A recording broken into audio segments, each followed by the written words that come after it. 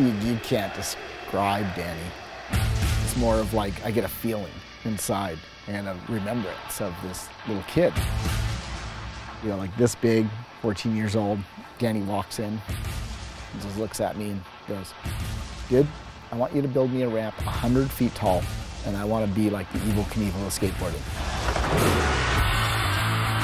Even back then, that's where Danny's head was. Way before Mega Ramp or anything. This is, think about the year. Danny was 14.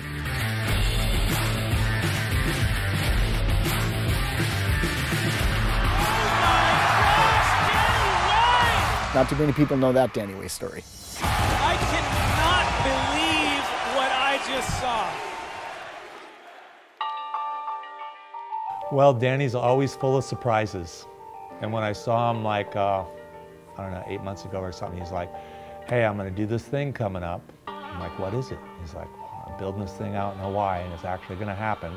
Here's what it's gonna do. I'm gonna make a gnarly step-up gap. You know, I'm gonna make a gnarly quarter pipe and some gnarly combinations of things." And I was like, wow, you know, here he goes again. And why is Danny doing that? Because he's into progression. Simple as that. He wants to progress. That's what thrives him. He has that drive, and he's had it since he was a little kid. You know, you watch some of the old videos on motorcycles and trampolines, and they're nuts.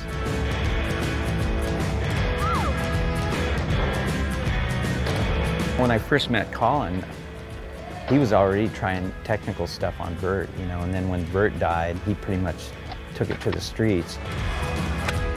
Colin and Danny Way, they would skate vert, they would skate mini ramp, they would skate street. They were very progressive on all aspects of skateboarding, which is pretty insane, because nowadays you don't really see that. You're either a vert skater or you're a street skater. We skated very similar at that time, and what we were doing, vert skating or whatever, that was what we were interested in, and street skating at the same time, you know, so I don't know, that was a big part of it, what made Danny and I so close.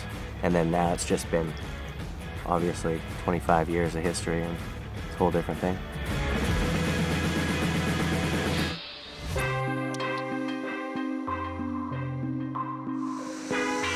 We set this up, you know, for round number 2 of Plan B to support Colin and I's ability to continue on with our skateboarding careers and not end up in a position where we have too much obligation dealing with the nuts and bolts of Plan B versus dealing with the bigger picture stuff.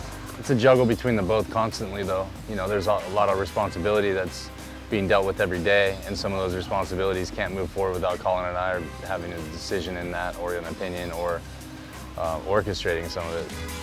And right now, I would say skateboarding dominates the priority list. You know, Colin and I are skating well. The team's gonna be inspired. We can't expect them to go out and film video parts if we're not doing it. That's just how we are. The video's not gonna happen without us doing our thing. I'm gonna make it.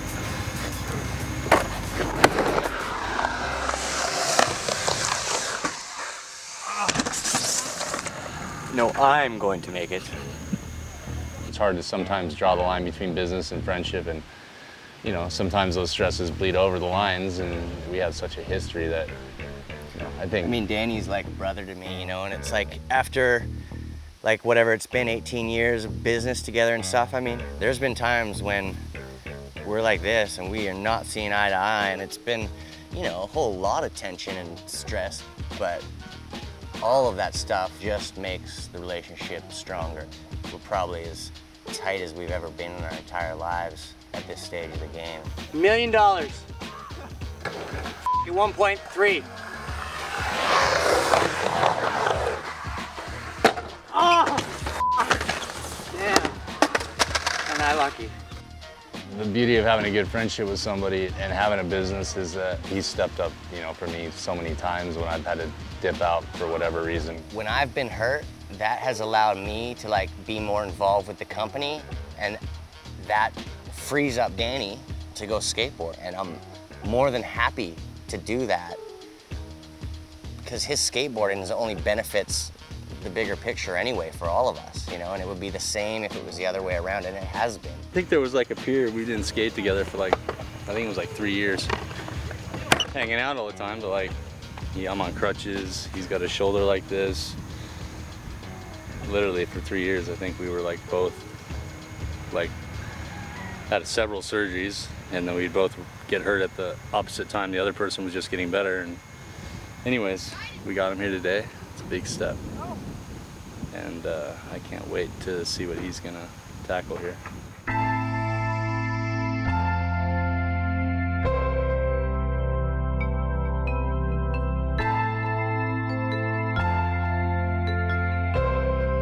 The motivation behind this ramp is to keep progressing, I think, the ramp designs to allow new possibilities on the skateboard.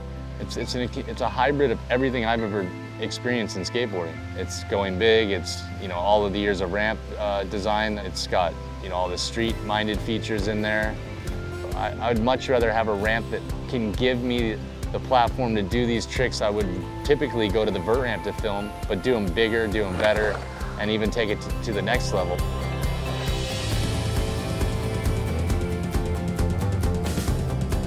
Flipping the board without grabbing it, you know? You see me fall a bunch of times in a row, it's because I'm trying to do that. He sets for himself, he's got a vision in his mind. Here's what I want to do, here's what I want to achieve. He understands his balance, he understands his center of mass, he understands how hard he's willing to push himself to achieve it. So what's next? I don't know, sky's the limit with Danny. It's what's he willing to think of.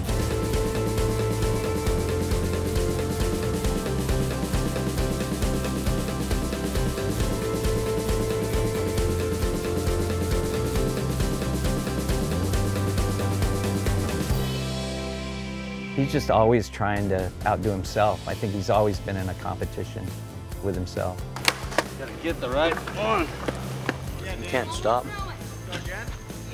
He can't stop himself. When you look at what he's done on Mega Ramp and kind of inventing that, and then how far he pushed it and how he keeps pushing it, and he'll break himself off and keep going. You're humbled by who he is as a skater. You have to be. You look at whatever Danny does and go, man, we can't be like that. Like, is there really a person out there like Danny? No, he's the one. I mean, as skateboarding in the industry goes, we love him. It couldn't be without him, you know? And still to this day, every time I see him, it's a very awesome sight, you know?